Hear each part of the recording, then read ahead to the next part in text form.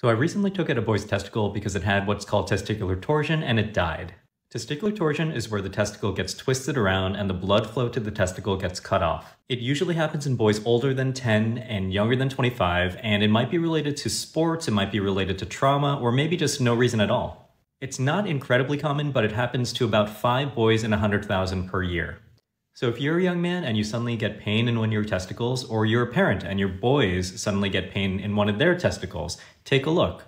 These are the things to look out for. If it's hard to the touch, if it's very painful, swollen, high riding, or there's a lot of nausea and vomiting, it might be testicular torsion.